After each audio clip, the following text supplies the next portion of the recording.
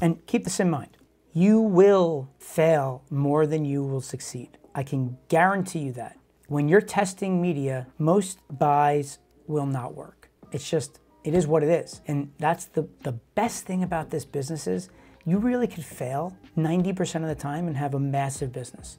So like if you have one winning media buy for every 10 that you test, it's huge. Because what happens is that one buy, you're gonna scale. You're gonna be able to take that buy and you're gonna be able to overcome all of the spend on those other 9 tests to be in a place where you have a winning placement. And now you turn the dial up. So if you think about it, right, let's say, earlier we said we had a $2,000 budget.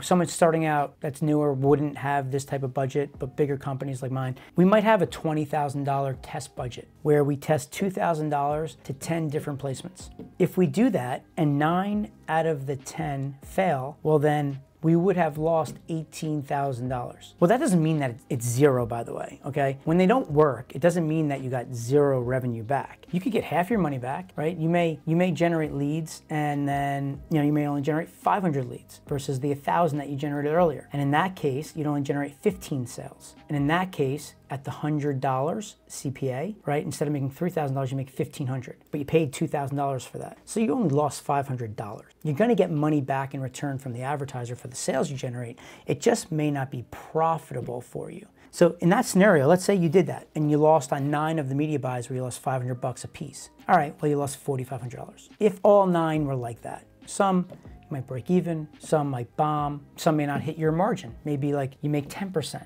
That's not that as exciting for you. You need to tweak something. Either the cost of the media needs to be less, you gotta get more clicks, right? You gotta get more leads, you gotta convert the sale higher. All these moving parts will determine the arbitrage, if it can work or not. The thing is that one media buy that works is going to pay for all of those 9 that you lost and then some. So if you think about it, over a 6-month period, if you're working with a partner and each month you test 10 placements and you find one winner, by 6 months from now, you'd have 6 placements that are winning, that are awesome, that convert sales for your partner. You're generating leads and now you're getting paid out on that sale, but you're killing it.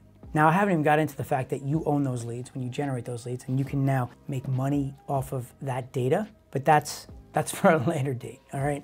We're not gonna get into that right now. But bottom line is, the biggest value is you controlling traffic. And when you do that, you're generating leads. If you generate 1,000 leads for each of those partners, if you tested 10 partners, 1,000 leads, now you have 10,000 people in your database that signed up interested in kitchen renovation. Now, they only converted 3%. But that doesn't mean you can't remarket to those people. Yeah, you can send emails to them. You can reach out to them. They've opted in. They've given you permission to reach out to them. And you can try to get them at a later date, maybe when they're ready, to show interest in renovating their kitchen. Or perhaps they're interested in something else. And that's where you can find other relevant offers that you can promote so you can monetize that list. If you can make $1 per record on 10,000 leads, that's $10,000 a month. 50 cents, you make $5,000 a month. Let's say in 6 months from now, if you do that and you do the 1 wins out of the 10, you generate 10,000 leads a month times 6, right? Now you have 60,000 leads. If you're making 50 cents for every record, you're making $30,000 a month on that data internally. And that's just hitting the bottom line. That's ancillary revenue. That's extra net profit, because everything we're doing here is ultimately designed for you to be profitable on the media buy. So that's why, like, later on, once you can figure out what the values are on the back end, if you can monetize the data, that's where, if you're doing things like this, where you're arbitraging leads, you may not even have to be profitable for it to be worth your while, because you're building your database up and you're able to monetize that data at the back end.